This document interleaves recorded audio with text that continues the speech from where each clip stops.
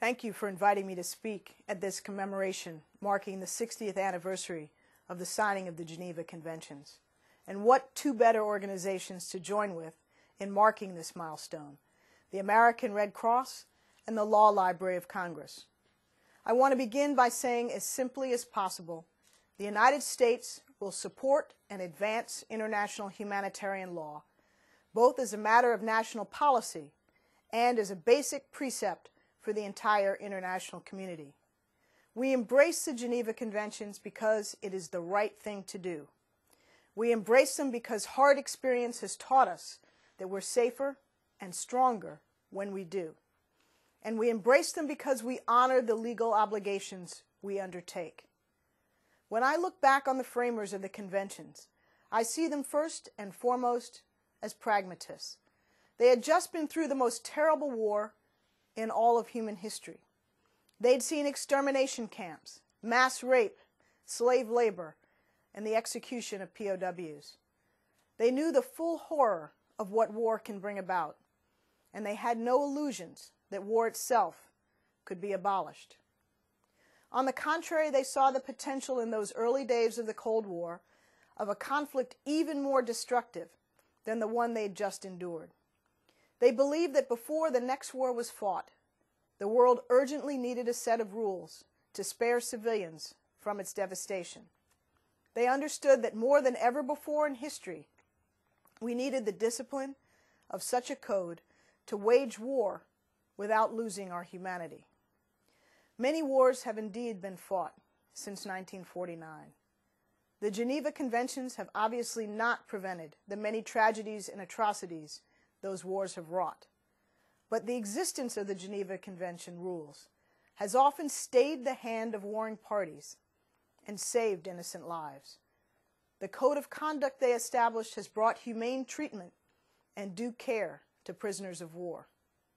It spurred the design of military technologies so as to avoid human suffering, and it has helped us to mobilize pressure against those who violate international humanitarian law.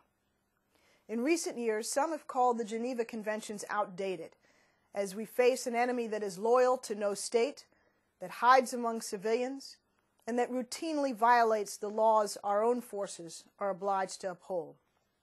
However, for all the enormity of Al-Qaeda's deadly ambitions, the challenge we face today has its own unfortunate tradition.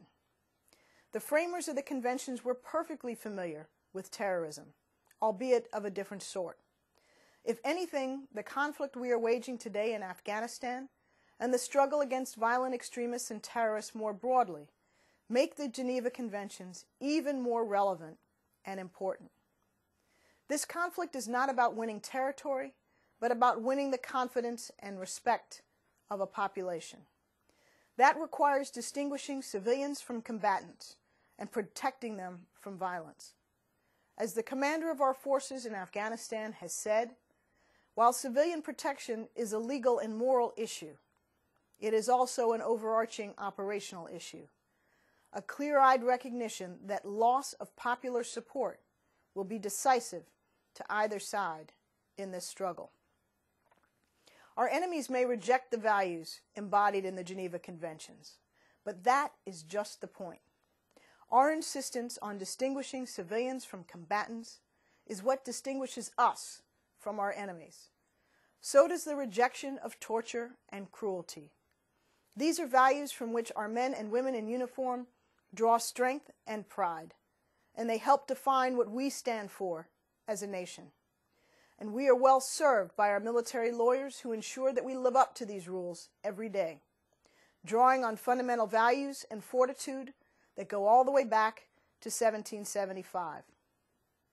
As Senator McCain so rightly said when he challenged Congress to reject torture, this is not about who our enemies are, it is about who we are.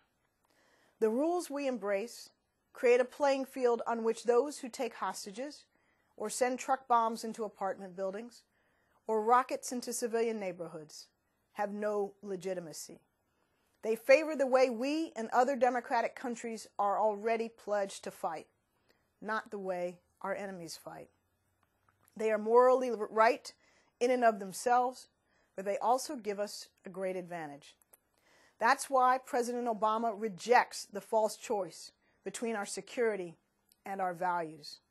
It's why in his first week in office, he signed executive orders to close the Guantanamo Bay detention facility, to end without question the use of torture, and to ensure America's compliance with the Geneva Conventions. We also deeply value our continuing confidential dialogue with the International Committee of the Red Cross on and off the battlefield, and we welcome its advice on how we can do better.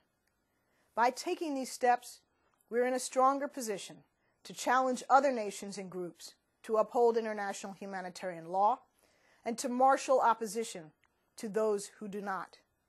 We're also in a better position to support the extraordinarily important work of the Red Cross and Red Crescent movement around the world, including its support for and protection of civilians in crisis zones like Darfur and Sri Lanka.